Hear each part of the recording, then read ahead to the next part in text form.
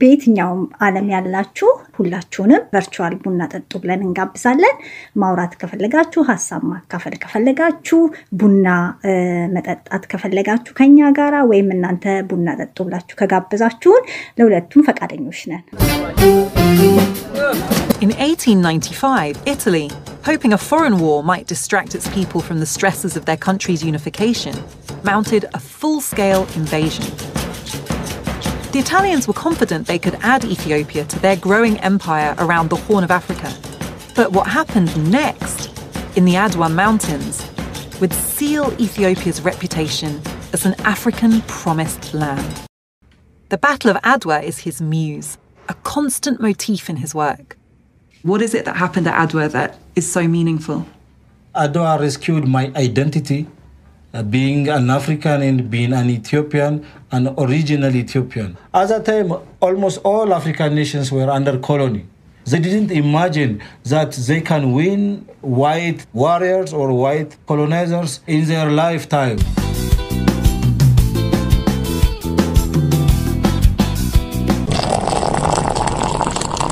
Hello everyone, we are celebrating Black History Month in the Battle of Adwa.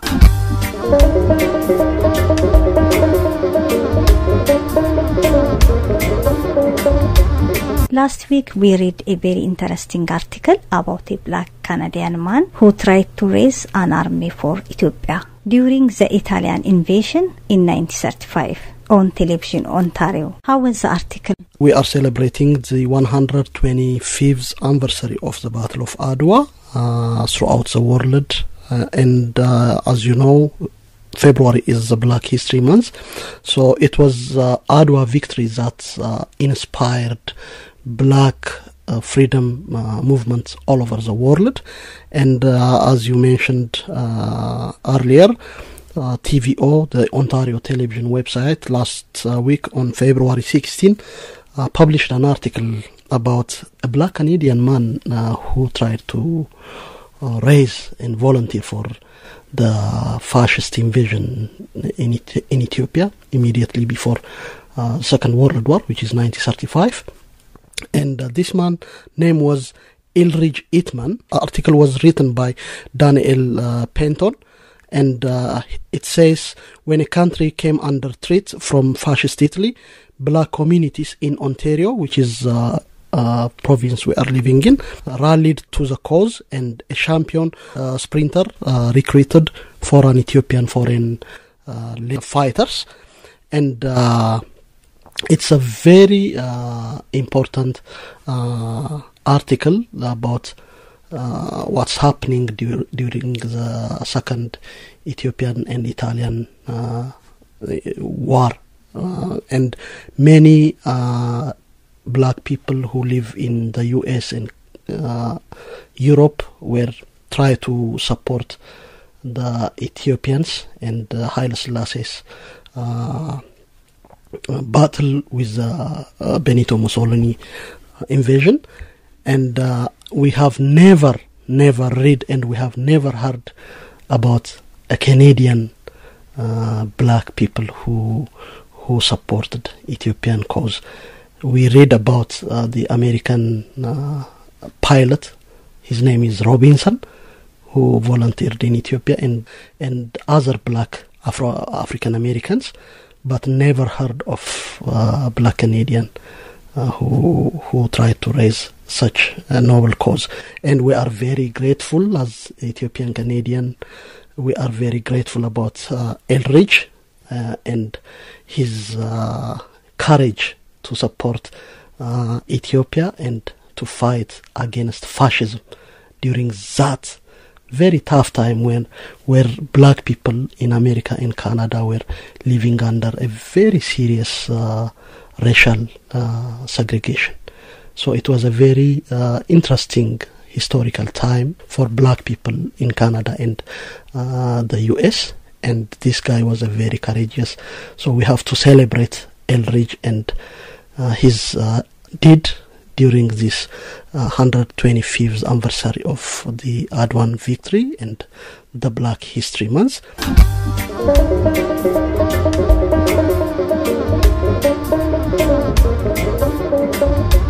What do we have in this edition of our program? In this edition of our program, we talk about the Battle of Adwa, as we said earlier, and an African victory, which happened 125 years before in Ethiopia, in the northern part of Ethiopia, the place called Adwa, which is found in Tigray. And the victory of Adwa is a historical and a symbolic victory for all black people and for all black nation under colony. And Ethiopians paved the way by defeating the white supremacist power which came to invade the sovereignty of an old nation in Africa. In this edition, a young Ethiopian Canadian, his name is Hisop McConnell, will share his view about the Battle of Adwa and black racism and the days of George Floyd and the Black Lives Matter movement. And our regular contributor, Keith Powell, will reflect about the black history and the changing DNA of Canada through times, and about TV or documentary. I hope you watch the TV or documentary about Ethiopia, Senegal and Kenya, and about African Renaissance. And we discussed about that documentary and things related black Africa and African Americans and African Canadian Africans. Life and history. We hope you will enjoy our program. Stay tuned. So with this, we come to our today's virtual coffee time conversation about the African issue and the Black History Month and things related with this issue. Our conversation is based on the documentary that was transmitted, and even now it's transmitting. So it's a series. So it's about Africa and Africa's past. So first, I would like to ask you, Keith, as lover of art, a reader, and explorer and traveler, you see so many cultures and so many things in different cultures, in different continents. And I know that you traveled to Africa a couple of times, and you visited some of the countries. So based on your visit and based on your reading and your close contact with African culture, what's your impression and what's your outlook about that continent and about that culture? That whole continent, that's a very big question. I think that probably you and I will be in bed sleeping by the time a full answer to that question could be given. Let's have our coffee, and that makes us, cheers. Absolutely. Cheers. Absolutely. So I'm going to touch on that about my coffee. And what I wanted to say was, the diversity and the depth of cultural richness in Africa. I'm so delighted that TV Ontario has a series about African cultures now, because it's sad to me that Canadians have not had the opportunity to know how rich, how diverse, how wonderful African cultures and African peoples are. And just as a small indication, right here, we have a culture in East Africa where coffee itself originated, and where there has been thousands of years of sophisticated culture that many Canadians know nothing about in Ethiopia. So it's wonderful. The first program in the series that's on TVO once a week right now, touched on Ethiopia. And it was great that it showed a country in its modern context. It showed it in a connected to the world context. It didn't just show the nice animals and the quaint clothing that African people in many places wear. Those are wonderful things, but too often, if those are the only things that are shown, an audience Canadians can end up thinking, oh, well, you know, everybody in Africa lives in a grass hut and wears colorful clothing and there's animals going by their door. That is far too simple. So I'm first delighted that TV Ontario is showing a series that you can't see the series without knowing these are fascinating places. Yeah. These are rich and deep cultures, and they have a lot. If you dig in and start learning and reading and viewing, there's a lot to learn and a lot to enjoy. Yeah. Do you mind if I say one more thing? I know it's a long answer to your question, but yeah. The time I have not been to West or South Africa. I've been to East Africa and in Morocco in North Africa. And the time, I would say the time I enjoyed the most was in East Africa. I went with my daughter. Speaking of a child who was encouraged to be her full self, my other coffee mug is one that she made for me. Oh, that's beautiful. Okay, that's interesting. Yeah, she made that for me, but that was when she was young. When she was older, she did her research in Kenya and in Tanzania. Yeah. And I went to Tanzania, in fact, 3 times, and worked with her and spent time with her in her field sites. And her field sites were in rural settings where people grow and produce their own food. So not urban, not market-driven economies. And what did I find? The whole diversity of personalities and life circumstances and communities or villages where some people had done really well and were more comfortable and other people were struggling. A mixture of different beliefs, some Christian, some Muslim, and some neither of those two. But the thing that I most appreciated and enjoyed was the way in which I was made to feel welcome, and I was allowed an emotional closeness, a relationship closeness with people that was just awesome. And I've never forgotten that. It seemed to me that our European or Canadian culture is a little more guarded. Good spirits, good people, but I don't know why I can perceive such a difference, but that sense of warmth, of spontaneity and welcome I'm so glad that I had the opportunity to experience that in my life. And I hope a little that this series of programs on TVO gives a feeling of that a little bit. I felt it a little bit in the programs that I've seen. Absolutely. You know, especially they did this programming based on the Black History Month in February, so that it reflects what's happening in the roots of the people who are living in America, in Canada, and in North USA. As you know, the historical background is directly related with slavery and colonialism. So unfortunately, the Europeans are colonizers and Africans are colonized. So in this struggle, the country which was presented on TVO documentary at the beginning of the documentary was Ethiopia.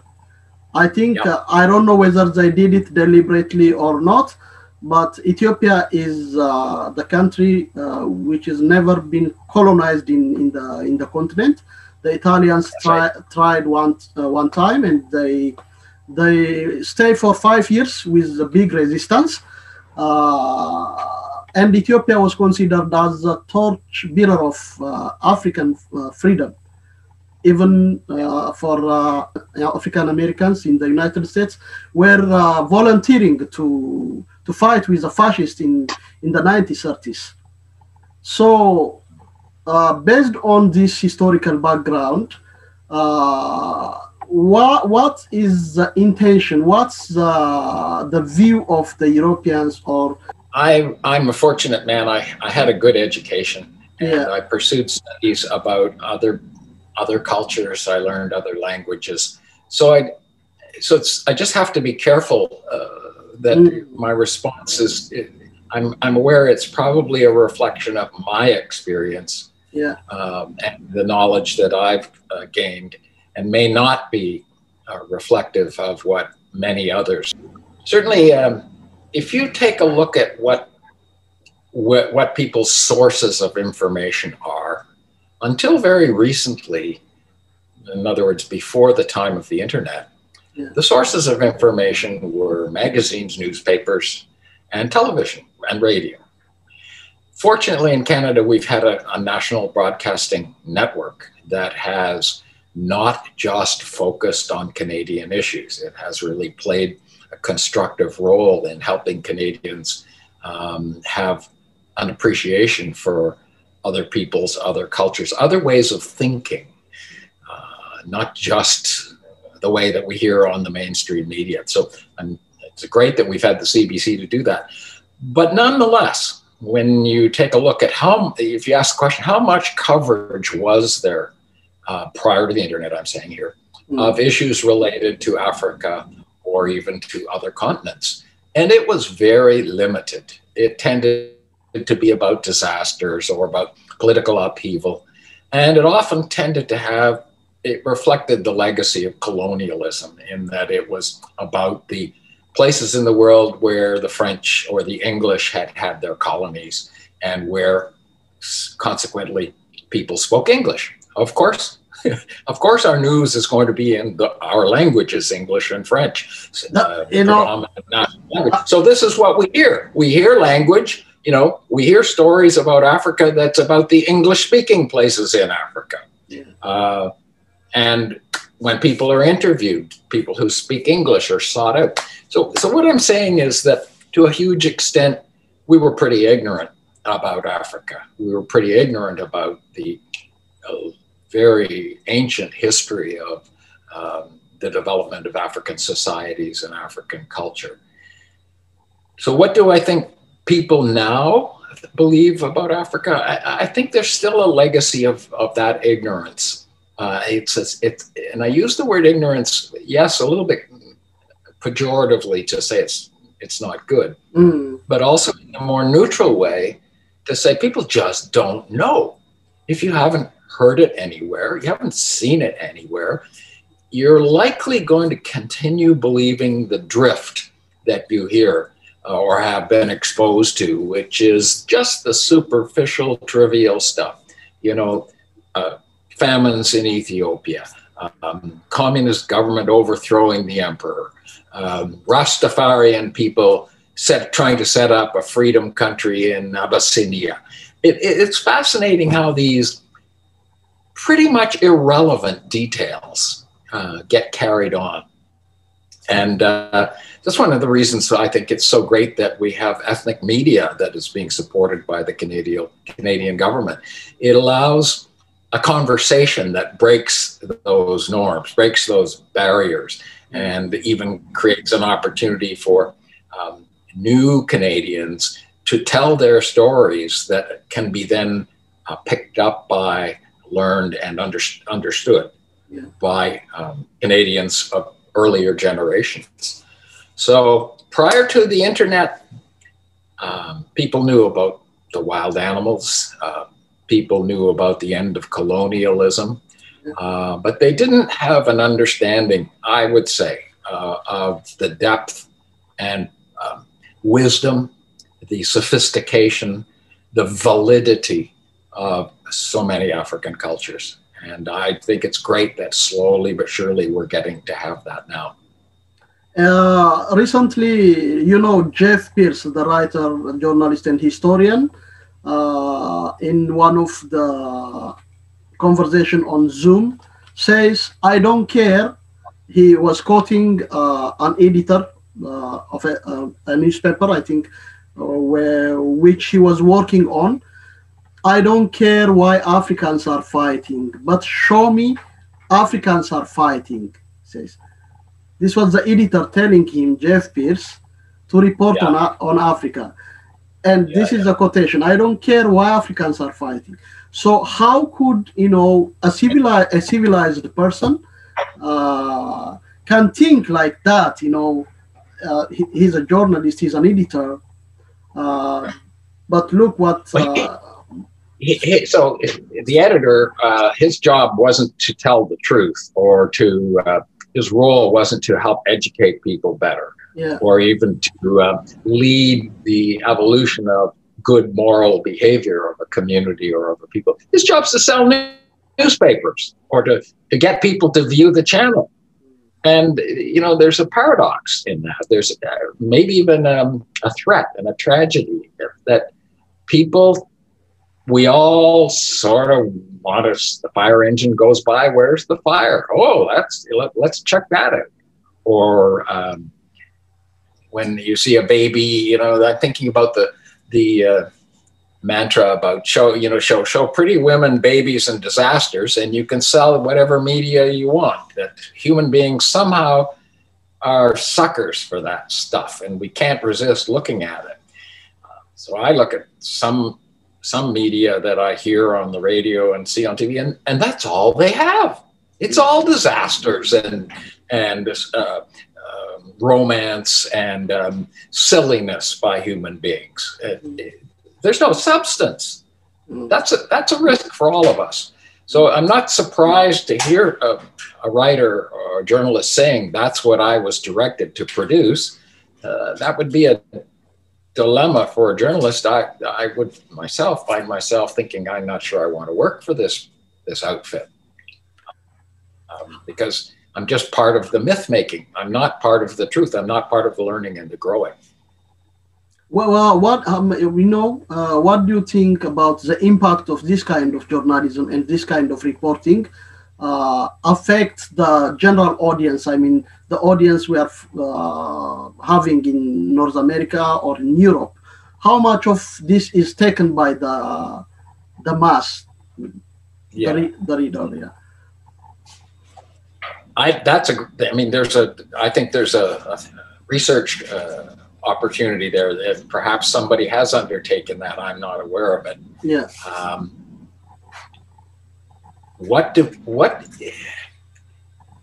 Life is complex. It isn't just a matter of seeing something on television or on the internet and all of a sudden going, okay, I get it. Yeah, people are predisposed.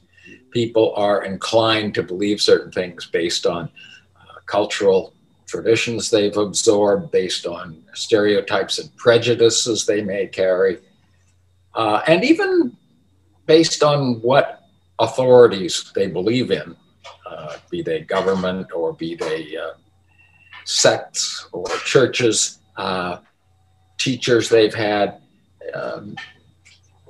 People of authority can guide humans to certain beliefs and certain habits. And I think that's why I am grateful for a CBC and a TVO, because they clearly pay attention to the ethical correctness of what they're talking about. They clearly are concerned that they are not being prejudiced or racist or colonialist in their coverage. And over time, I suspect that's paying dividends to Canadian society. Is there a connection between the fact that we've had that kind of guidance from our national media, to some extent from our government, in our school systems, and the fact that Canada now has a reputation, at least, for being a welcoming, diversity-loving country, at least more so than most, not all, but we've been characterized as honoring or believing in those things. And where did that come from? I think part of the teachings of Christian churches have enabled that, not just Christian churches. I suspect that Native beliefs and culture played into that in ways John Ralston Saul writes about a little bit in one of his books, but I suspect those values and traditions have played into the personality of Canadian society these days. there you go. አዲስ ቅኝት መቀመጫውን በቶሮንቶ ካናዳ ያደረገ የሚዲያ አገልግሎት ነው። ዝግጅቶቻችንን በአዲስ ቅኝት ዌብሳይት www.addisperspective.com እንዲሁም በአዲስ ቅኝት ዩቲዩብ ቻናል እና ኒው ፐርስፔክቲቭ ፖድካስት ላይ እንድትከታተሉን እንጋብዛለን።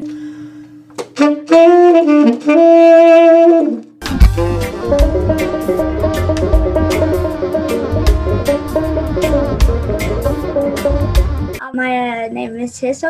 I'm 10 years old and I am here because I want to talk about Black History Month and celebrate our people's kind.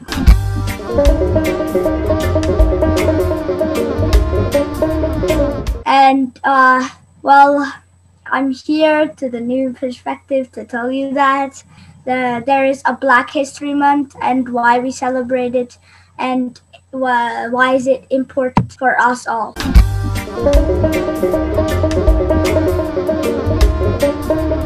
Well, the reason for that is a very long time ago, our kind of Black people were enslaved with white people. And because we had the black skin, people that are Black stood up and said that this is enough.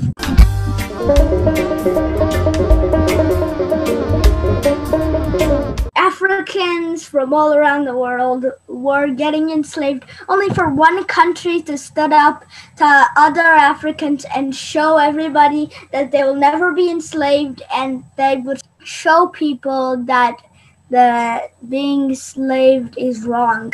That country is called Ethiopia in the Battle of Adwa.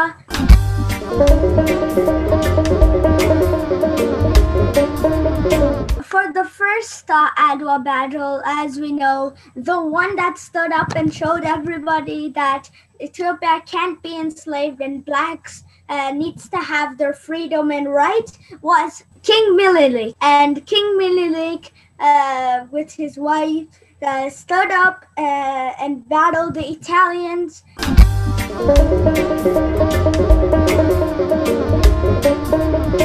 And speaking of your, the TVO about Africa or other cultures, this TVO production is a good example. In most of the production or in most of the reporting, there is a white expert about Africa, not the person who knows that culture, not the person who studied that culture. So this is, I think, the bias, where the bias comes from. So in this TVO production, we see, I think, a Black woman or a woman who has African background, doing the production and the directing and the writing. Yes. So I think that gives it a kind of value to believe what's the story is about.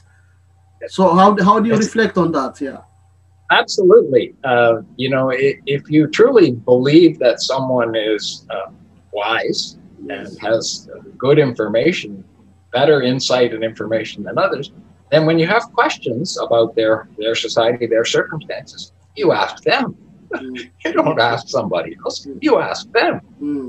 And in this way, you get at least a perspective that's honest from the place where the issues are happening. It may not be the only perspective, and it may not be the majority perspective, but at least it's one of the important perspectives. And by people being interviewed or being asked to guide the learning and the thinking of an audience on television in that way, it clearly honors their wisdom and their knowledge and their experience. And that's transformative. Instead of a journalist or an editor saying, well, that's what's happening in Africa these days, and it's really too bad, but we here in North America or Europe, we're fine, we don't have to worry about that. No, it humanizes it when you speak to people directly and when you realize that we're not different here in North America. In fact, there are so many similarities it opens up the whole world. It's wonderful. Ralston Saul's book is a wonderful caution about the loss of citizen freedom and citizen choice due to corporate dominance, corporate power, and its influence on government. Yeah. And I would even say brainwashing through advertising and a seduction of people to think about products and consumption in ways that are serve the corporation well, but don't necessarily do important things for the individual consumer. I would recommend people either listen to the lectures or read his book about the unconscious society. The powers are changing these days. National governments are no longer the only powers that influence make the big decisions in our society. Perhaps in the past it was churches. Perhaps before that it was dukes and chiefs. Now we have major international corporations making decisions that affect us absolutely profoundly. Our freedoms, our levels of wage, our life circumstances, and global warming. Yes. And we shouldn't be naive about where that power is residing and how conscious we need to be about it. So I do encourage people to pay some attention to that book. That's really very interesting. So yeah. Talking about the equality, let's discuss about the Black issue in North America, in Canada, because this is February, so I need to listen your reflection on this. Yeah. Well, it's the first thing I'm going to say is that I feel a sadness that our discussion about Black culture, Black history, is always framed by the abuse of slavery that has been the history of Black presence in North America. I'm sure Native people would say, yeah, and don't forget what happened to our cultures and our peoples as well. But since it's Black History Month, I'll focus there. I think it's just tragic that the conversation limits and restricts the identity of Black people to the survivors of slavery. I'm in no way diminishing the importance of that issue and the work that needs to be done. In fact, I'm very hesitant to say very much because I'm white. I know I've had a privileged experience in Canada related to that. I just carry that emotion within me, that it's sad that the citizenship of Black people is too often understood in terms of this history of slavery and discrimination that has preceded these times. There's so much work to be done. Yeah, all we have to do is look at the recent history, recent things that have happened in the United States, and you just shudder at how little honesty there has been, how little compromise and negotiation has occurred. How do the disadvantaged ever get ahead when those seem to be the predominant behaviors and influences? I've been reading material about the COVID pandemic, and one of the chapters in one of the books I read talked about, so what have we lost? What are the consequences that this pandemic has had for us? The author's an American woman. And I don't have a great memory for statistics, but I remember this. She said that in cities where people live more closely with each other, and consequently there tends to be more contagion when there's a pandemic, the infection spreads more easily. Cities, the percentage of non-whites in America is much higher in cities than in rural areas. So what this means is that the incidence of COVID-19 is much higher for people who are, for the non-white population of America than for the white population, simply because of where people are living. Of course, there's reasons why people are living where they are. And in relation to that, in the cities, in urban settings, the statistic about healthcare, it's, you're more likely to get COVID if you live in a city. And that means if you're a person of color, you're more likely to get, on average, compared to your other American citizens, you're more likely to get the infection simply because you're living in a place where the incidence is higher. If you get the infection, what kind of medical care will you have? And of course, we know that in Canada, medical health is almost a universal right. Now, it's not true that everyone has equal access to it, but it is, at least in principle or in policy, considered a universal right. Well, it's just not the case in the United States. And who are the people who most need healthcare? Is it the wealthy people, who tend to be white in America, who can pay for their medical care if they need it? No, it's the people who are least advantaged who need a policy of universal medical care. And they're the ones who will most suffer consequences from a pandemic like COVID.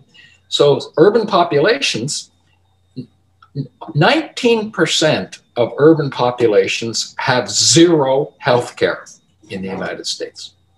That means 1 in 5 people have no ability to access health-related care, including when they have a pandemic. So guess who does? It's outrageous. It's outrageous. So it's not just what we teach our children about diversity, about people of other races, religions, and cultures. It's what policies our governments put in place and what we demand our governments do to ensure that we all are treated equally. So those are some of the things that I think America is clearly struggling with. And I just hope that, the Black History Month helps influence the new government in the United States to not just deal with the myriad of issues it has to deal with, but to focus very much on purposeful removal of barriers to full inclusion and full rights that have been there for decades and they will continue to be in place unless there is a purposeful removal of those barriers, a decision to make it different.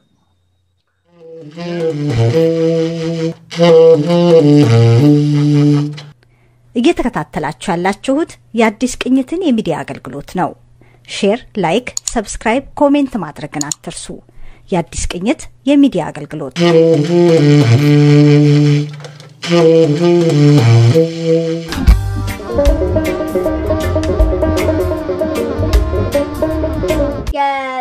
George Floyd died in front of cameras, and everybody saw in the whole world how George Floyd was killed. They were disturbed of what they saw with George Floyd, and more Africans were dying. But we're standing up to our rights and showing that we can't be enslaved again.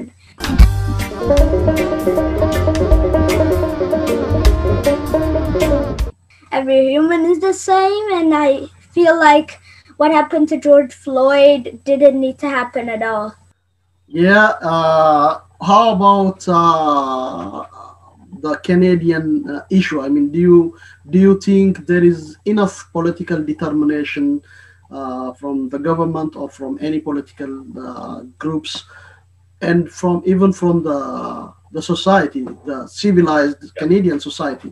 You know, Canada is considered one of the best countries in the world and one of the educated and wealthiest countries in the world. But still, Canada is not a perfect country. There is still a problem. Yep. And we have historically sharing so many things with the United States, and the slavery issue is here, the black issue is here, the systemic racism is here. So do you think there is a determination and willingness to change this historical problem? I don't think so. No, I don't think there is. Not nearly enough. I think that sort of there's an awareness at policy-making levels, and that even governmental levels, that there is a need for that. But I don't see, I'm just not aware.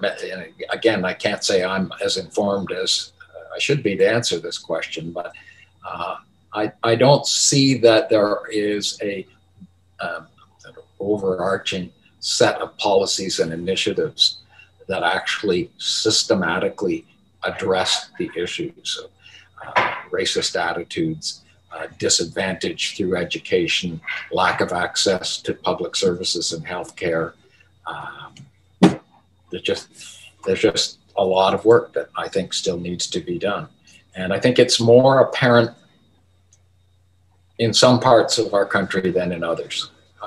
I think that ground has been gained in some of the cities that have been welcoming people of other cultures for decades.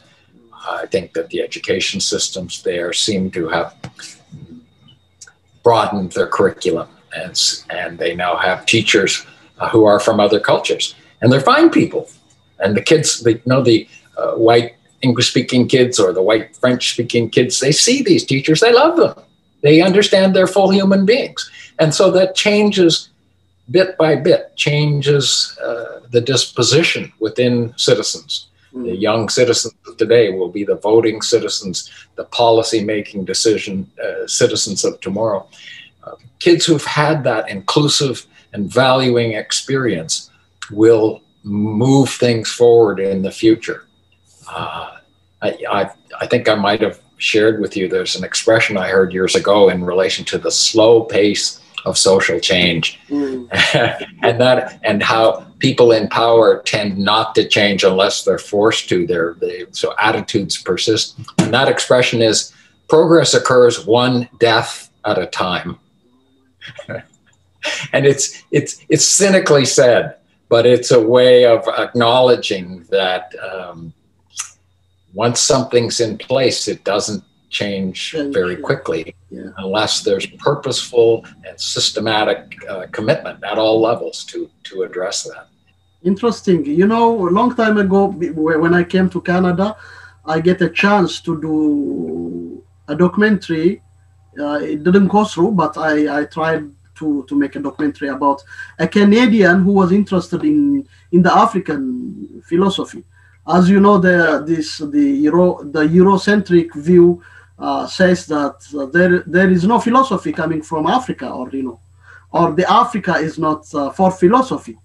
So the Afrocentric view says Africa has its own philosophy, even though it's in oral tradition, oral literature, and in many ways, in African ways.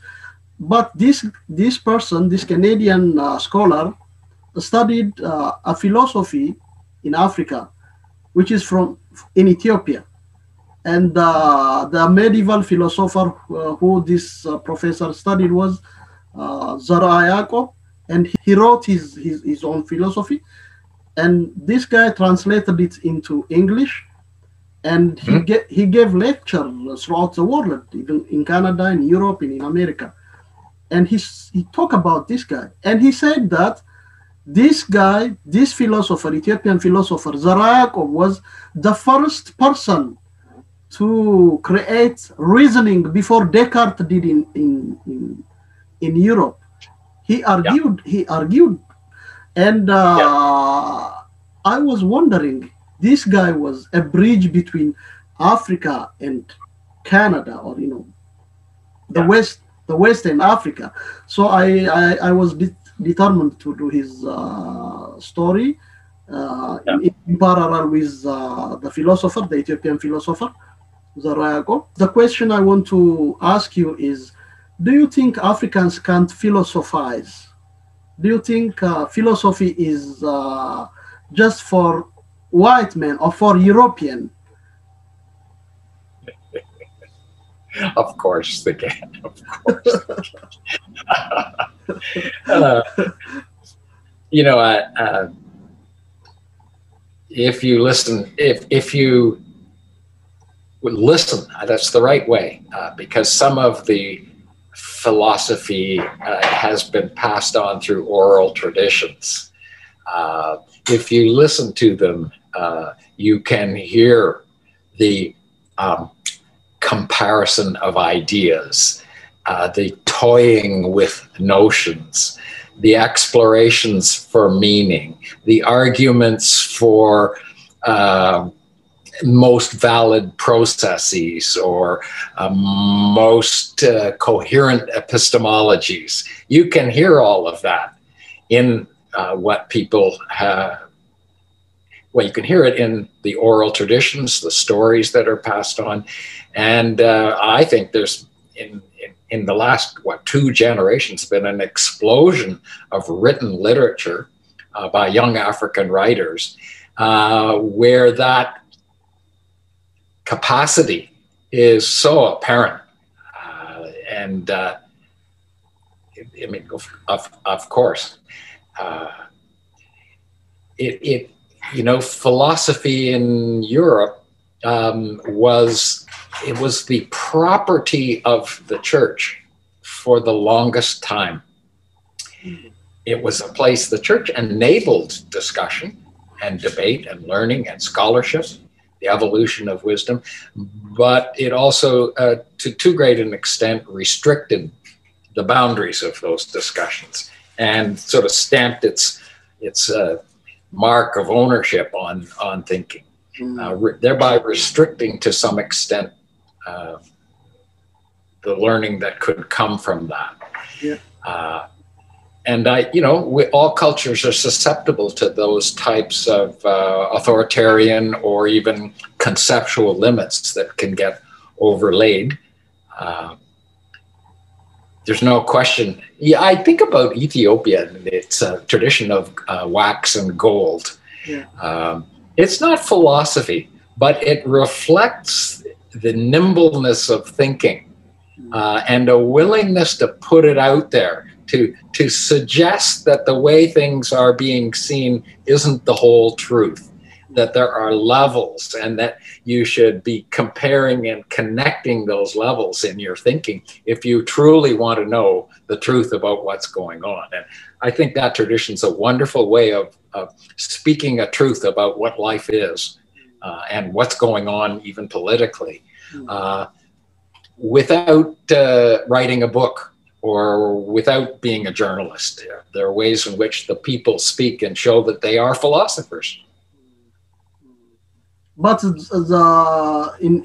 the case I mentioned in my first question, there is a solid philosophy written by an Ethiopian. I think, if I'm not wrong, I have the Amharic version of this book. This is a book, the Amharic, and this is the imaginary portrait of the philosopher Zara Yacob, and he was the 1600 or medieval Ethiopia philosopher, and he wrote this book. It's called The Thirsty of Zara Yacob, or Matsahafa Filsafina, or Hatata Zara Yacob is the original title. Yeah. And this professor from Montreal studied it, translated it from Ge'ez to English, and he studied it. He studied it, and he compared it with the European parallel of this philosophy, which is Descartes, and he reached on conclusion that this book was, or this philosophy was written in Africa, in Ethiopia, before. Descartes introduced his reasoning to the European scholar or scholastic landscape, or in academy. Which does it? I would think that does not signal a one-off, this unique man who just happened to be brilliant and be able to do this. I think it tells us that we didn't know that there were traditions, intellectual traditions, and a degree of academic wisdom that created this man, enabled him to be able to theorize and philosophize in the way that he did. We we have been ignorant of the fact that those traditions existed long, long ago, before they did in Europe. Yes, the question is, I see it this way. It is the European way or the Eurocentric way who set standards. And the other values, the other knowledge are not leveled, in the European terms. So they are lesser than, or, when they compare with the European standard. So still this tradition is continued. I think in many ways the European standard is the highest standard of knowledge, the highest standard of culture, the highest standard of everything. So the rest is under that. So even though philosophy was happening in other parts of the world, in Africa and elsewhere, but European standard doesn't recognize it. If the European standard doesn't recognize it, there is no knowledge or there is no philosophy. So that's just hubris. That's just vanity and pride. It's ignorance. It's based in ignorance. And many dominant cultures are susceptible to think that way about themselves. We're the best. No one else is as good as us. There are many iterations of that. We're God's chosen people. The rest of you guys, too bad. It's just not true. It's just not true. And it's dangerous thinking. Perhaps it's normal. Perhaps when you have studied something for a long time and you get to have insight and capacity and expertise with it, you feel good about what you've learned and that you have something to teach. And if you don't hear others talking about it, you think, well, wow, I'm special. I can do this better than others. Well, it might be true, but it might not. Just because you don't know of other traditions doesn't mean there aren't some that exist. And it also doesn't mean yours is the best. This is, I think, the whole idea of colonizing others in the name of civilizing others.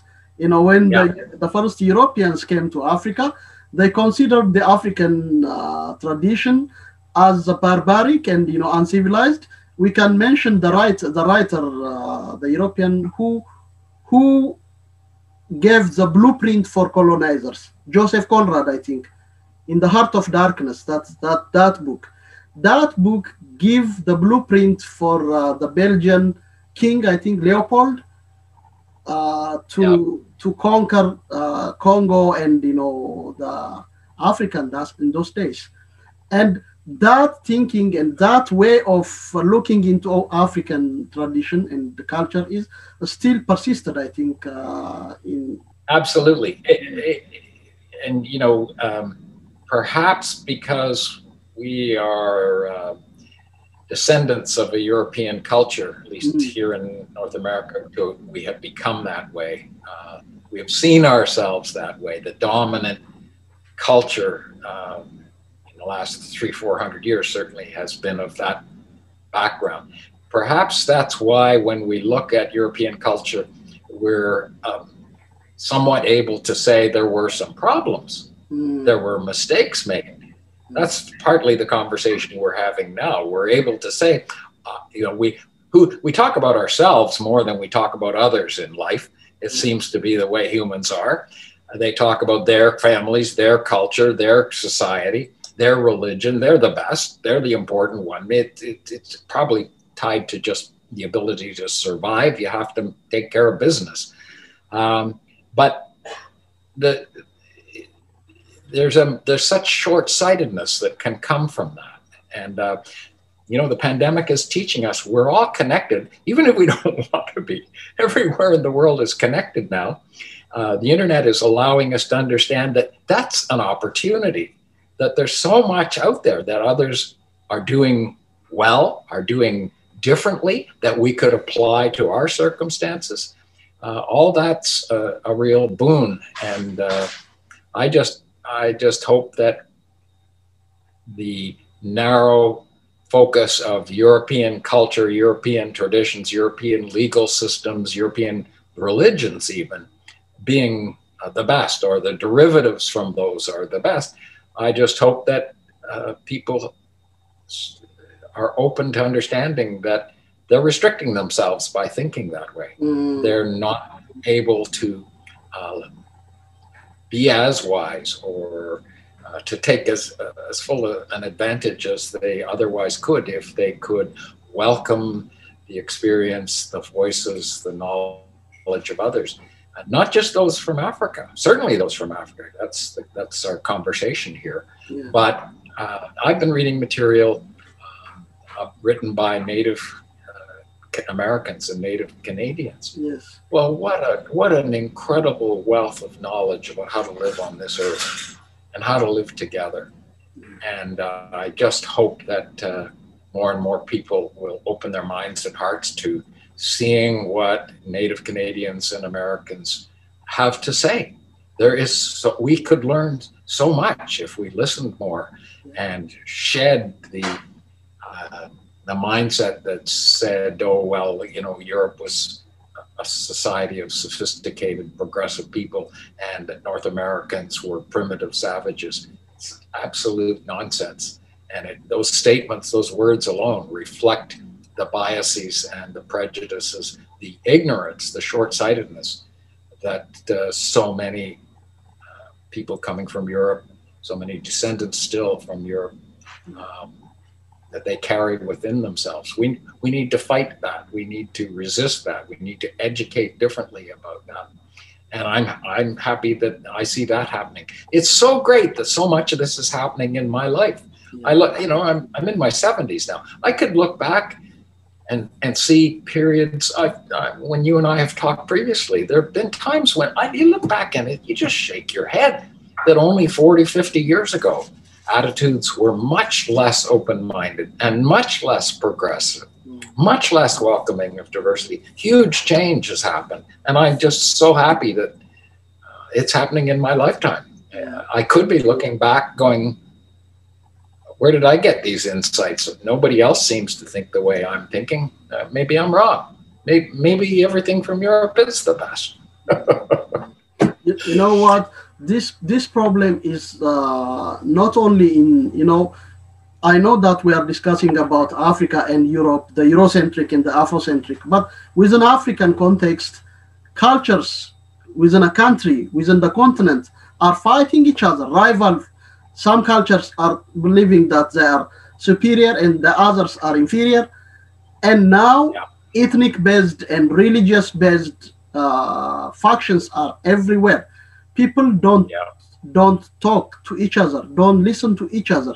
They don't want to solve a problem. They are fighting on an issue that happened 100 years ago. But still, they have a problem in their day-to-day life. They don't want to change their future and their present.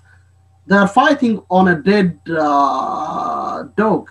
So I don't know why they choose that way, but the European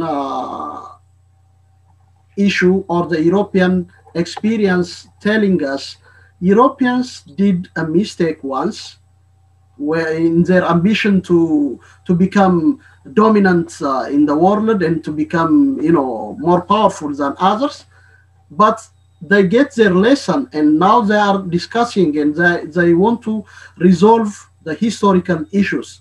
That's what we are seeing in Canada.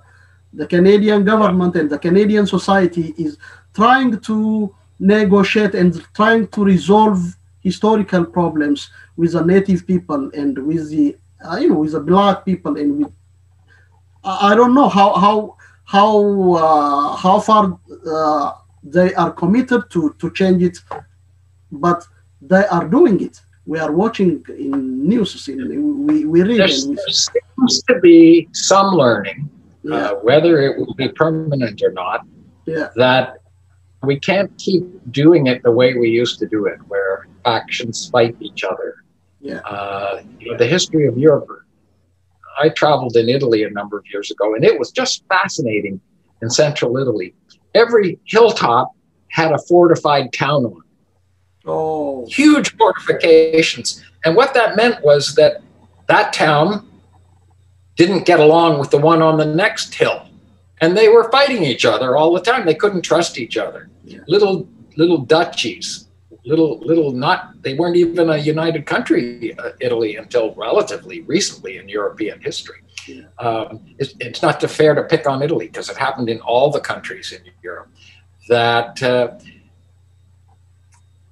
there was conflict between centers of power or centers of residence. Yeah. And whether they were ethnically different or just economically competitive doesn't really matter. And this is what we've learned. We can't keep doing this, where, you know, the French and the German fight, and the Protestants and the Catholics fight, and the Browns and the Whites fight. We can't keep doing it. There seems to have been some learning that while we may be inclined that way, while there may be injustices that we want to see addressed, while the other side may not be listening and be prepared to come to the table, nonetheless, we can't keep doing it that way. And we have to find a collaborative, progressive way to do better. I think in a consensual way, amongst free people, this is not something that has happened a lot in human history on a massive scale. There have been some societies where there have been egalitarian rights for most citizens, but not many. And I've never seen, I'm not aware of any societies where, I mean, we're talking billions of people now, yeah, who are trying to figure out how to get along. That's never happened before. And it's a hell of a challenge. So of course our habits, our beliefs, our resentments from the past are going to remain present. And we have to help each other to figure out when to compromise, when to forgive, when to resist. And we have to recognize it'll take a long time to build our new world. I think before we wrap up, do you have anything to add about the issues that we are discussing so far, about the Black History Month, or about the future of the black and white, relationship in this world, not only in America and Canada, even in the world? So what do you expect of the future, about this issue? I think humanity is slowly learning that we can't keep doing it the way we used to, that we are the enemy. We are the ones who need to work on things, not the other guy. It's us. We need to work on it. And we might suffer. We might suffer from that attitude. Humans have suffered before for what they believe in and for standing up on principles. We might suffer, but nonetheless, we have no choice, because doing what we did before has led to wars that now threaten all of our existences. What we've been doing before in terms of raping our environment so that we can live comfortably or richly now is destroying the planet. We can't carry on. We are slowly learning that we can do it better and do it differently. And I actually have some hope, some optimism about those things. And when it comes to black and white, or we talk black and white, but it's people from different backgrounds and different ethnicities, different religions, different countries getting along. There are more and more examples of that happening. And I'm happy that some of them are in Canada. I'm happy I've met people who have enriched my life. And I'm hopeful that we will continue to grow and learn and make this world a better place. Yes. With that, we came to the end of our program. Visit our website at thisperspective.com. Goodbye.